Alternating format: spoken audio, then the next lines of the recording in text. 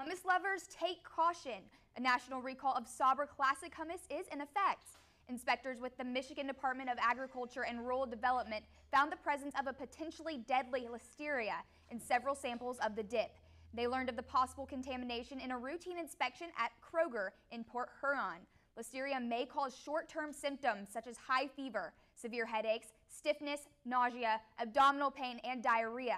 It can also cause serious and sometimes fatal infections to young children, elderly people, and people with a weakened immune system.